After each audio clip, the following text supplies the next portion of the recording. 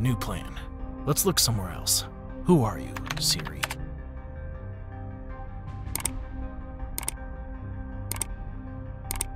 Wait, hold on just a second. What, in the cheese crackers? Well. Looks like we found something spicy. Thus should be perfect for today's briefing.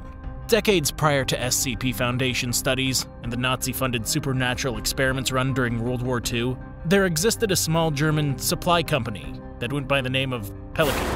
The Pelican scientists would intercept, evaluate, and store ancient artifacts excavated from the ruins all over the world, hoping to innovate something new from the ancient lost knowledge of our ancestors.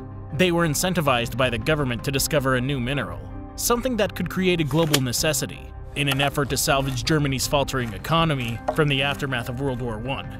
Sourced from various artifacts that remain unknown, even to the Foundation, one Pelican employee constructed a fountain pen that used iron gall ink, which is often used by artists, but known to corrode pens from the inside due to its nature. But such wasn't the case with the Pelican Pen. In fact, no one's ever managed to pull it apart and find out why it's held strong for nearly a century.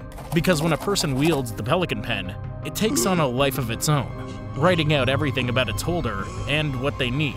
It does research and creates art, anything and everything.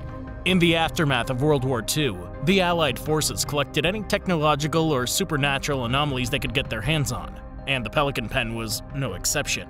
Within the next 5 years, the earliest incarnation of the SCP Foundation would seize and label the object as SCP-067. It was here that more students were done and detailed experiments were run on the pen, and it was discovered that SCP-067 would also force the user to illustrate with a talent far beyond their own skill level, a side effect that was preferred by researchers, though it was unpredictable when the pen would choose to illustrate or write. When put in the hands of non-humans, the subject proved to function as a normal pen, producing only senseless lines. Proving that it needs a cognitively evolved mind to exhibit its abilities, the pen had no effect, as long as the ink stayed contained at least.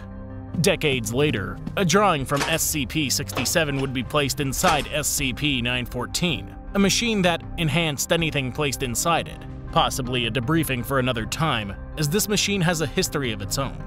This was a process from which SCP-85 was born. Attempts to recreate these results have since been unsuccessful, indicating once again that SCP anomalies are purely coincidental and cannot be replaced.